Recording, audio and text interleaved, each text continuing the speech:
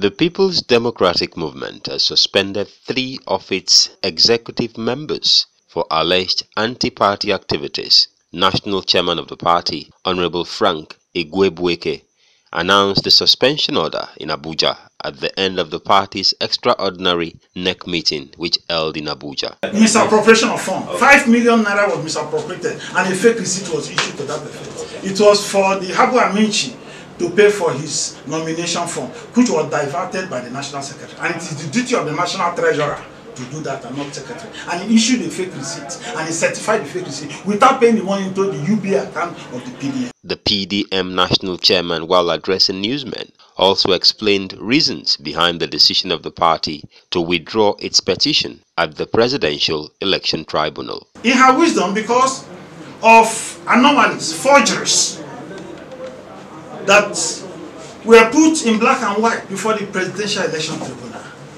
That is why the party, under my watch, decided to withdraw. So in the second petition, we decided to file the second petition when the first one was struck out. So when they found out, when the National Secretary and National Finance Secretary found out that they cannot move based on gross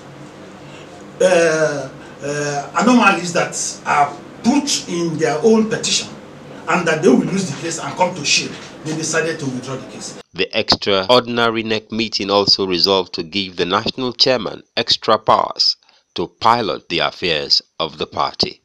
Francis Etuko, CNN News.